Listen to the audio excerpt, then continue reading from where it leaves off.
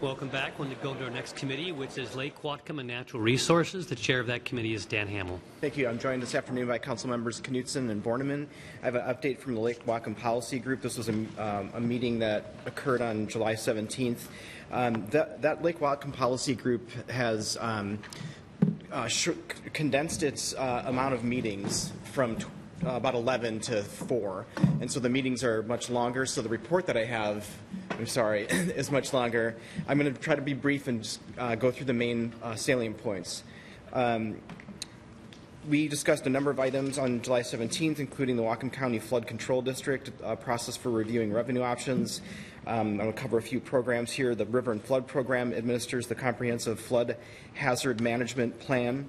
That's the long-term comprehensive plan for river management and includes capital projects that integrate flood, hazard reduction, salmon restoration, and agricultural viability for the lower Nooksack Basin.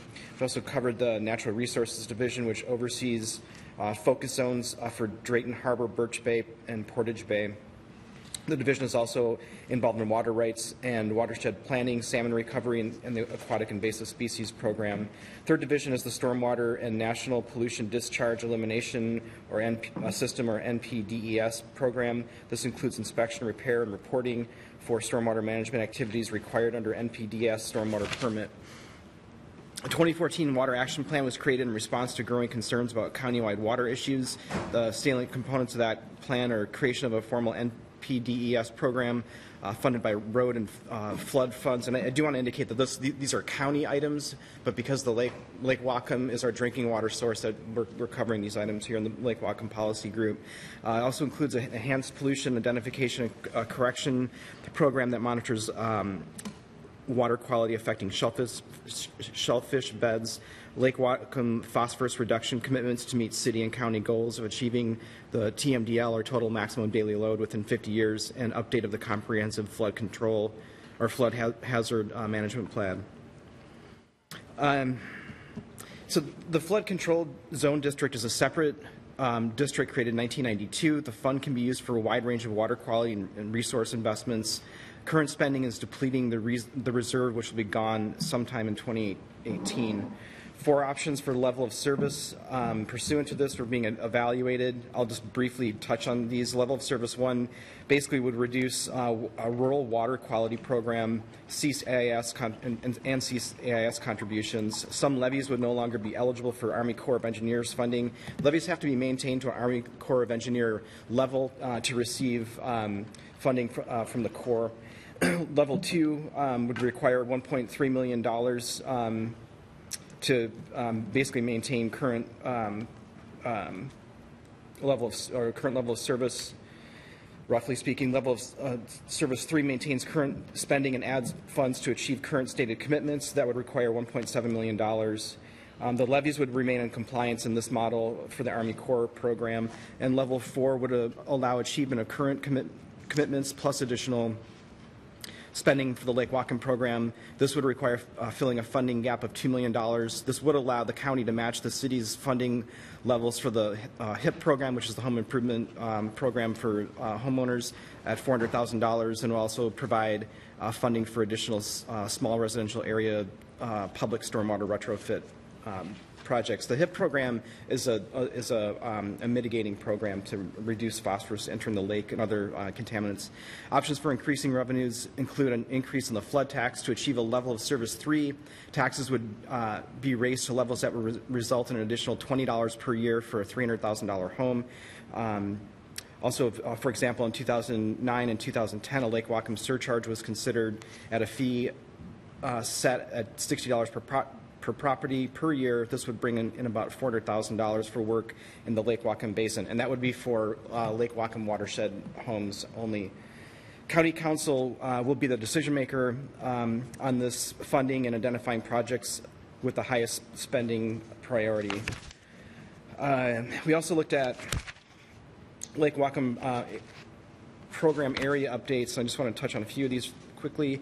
Stormwater City and County 2017 capital projects. The city is working on 2 projects in 2017, one at East North Street and the other at East Oregon Street. These projects combined will treat about 40 acres. The county is wrapping up projects at Academy Road and Cedar Hills, a major project planned for Agate Bay.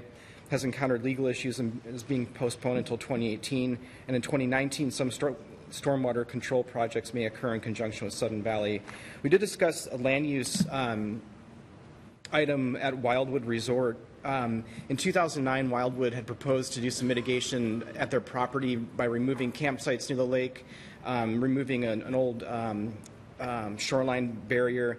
But in 2017, the proposal is different. It adds moorage for motorboats and moorage for jet skis. Impervious surface is added to the proposal. This has just been submitted, so this is nowhere in approval or not approval. It's just been submitted to the county. And I want to just point out that we have no authority over Wildwood. That's on the south end of Lake Whatcom, but because it's the drinking water source for 100,000 people, we bring it up in this policy group. We also talked about monitoring and data, tributary and lake monitoring programs administered by the Lake Whatcom Program Data Team. Includes the annual Lake Whatcom Monitoring Program, hydrological model analysis, and the tributary monitoring program. This is done through the Western Washington University Institute for Watershed Studies. And the 2015 and 2016 reports on the Western Water Studies website. So I'd encourage people, if you're interested in understanding what that means, there's some really good data there. Aquatic invasive species year to date. 4 check stations are open in 2017, including a new station at Sudden Valley that is staffed on weekends. Permit sales and inspections are ahead of July last year. To date, 4,763 permits have been sold, and over 7,200 inspections have been completed. This program has intercepted a number of high-risk boats this year. A boat from Texas that had been launched in a lake infested with zebra mussels had water in its ballast tank and had to be fully decontaminated. Another boat from Wisconsin was observed with zebra mussel shells in a sea strainer and also received a full decontamination. And some kayaks from infested areas with mussel shells have also been intercepted and decontaminated. We also discussed the administration of the TMDL implementation plan. Meeting the TMDL milestones will be a condition of the MPDES permit. We have one last meeting for this policy group this year, and that's going to be on October 16th at 3 p.m. at the Fireplace Room, and that's at the Municipal Court Building, 625 Halleck Street. I would encourage anyone who's interested in Lake Whatcom issues to attend. We will be reviewing the AIS, or the Aquatic Invasive Species Annual Program Review, the review of the HIP program, land acquisition, and several other items on October 16th. So please attend if you are interested at 3 p.m. I have no further. Michael.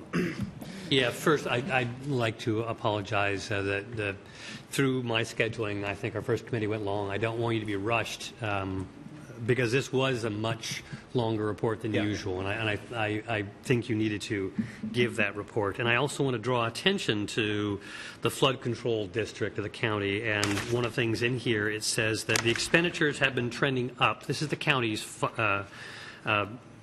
flood control zone. They use it for all their water projects, including those that affect Bellingham directly. And the expenditures have been going up, especially since 2017, because of capital and water action plan projects. Current spending is depleting the reserve, which will be gone sometime in 2018. And there are 4 levels of service that you describe in detail. I would call them fail badly, fail a little bit, barely meet standard, and actually do good. And actually do good would require the county to consider increasing its flood tax or some other funding mechanism. And I've been talking to county council members across the way, and several of them are very much aware of this and have been talking and have been encouraging their colleagues in the administration across the way to talk about increasing their funding mechanisms for stormwater projects, for flood projects, for Lake Whatcom water quality projects. I briefly asked Kelly, I think I'd like to have a presentation from the county as well as from our own city staff on water quality projects, capital projects, particularly long-term funding for Lake Whatcom, the viability of the county and the city's funding mechanisms. Would the committee mind such a presentation, joint county and city, probably committee of the whole rather than Lake Whatcom, and it might not be for a month or 2. There's no hurry on this. Is that okay? Yeah, I have no objection to that. I'll talk to colleagues across the way and coordinate with Kelly, and we'll see if we can put something together. Right. I mean, clearly level of service 4 is where we want to be. It's just the $2 million funding gap. And, but that would provide for additional program funding for Lake Whatcom programs. So ideally that's where we would be at. Any questions, comments from committee members? I guess just one comment relating to Michael's about the flood tax thing. In the past, this has been a kind of a big issue because everybody in the county, including all the residents of Bellingham, pay the flood tax. We got very little money ever back on projects relating to that. And as the idea of if you're using that for Lake Whatcom is a good idea maybe, but there's no guarantee of them increasing that flood tax that it's going to be used for Lake Whatcom projects with future.